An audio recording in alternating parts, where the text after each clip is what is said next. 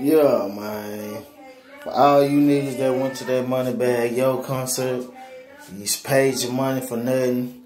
Niggas start shooting in that hole. Like, that's why I don't go to shit like that, my nigga. You know what I'm saying? Cause I love my life. I love my safety.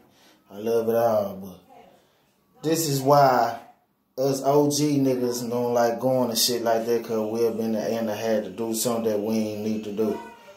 Young niggas in that hole tripping, shooting inside the club. So, big shout outs to the dumbass security for letting niggas in the club with straps. You know what I'm saying? Like, just for an extra $20, $30, $40, you gonna let a nigga not pat a nigga down and risk everybody's life in the club to get shot.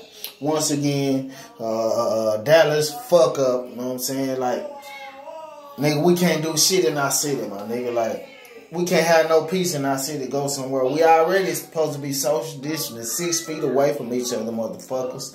And y'all all quiet in one area, then a nigga start shooting. Like, bro, get your life, my nigga. Real talk.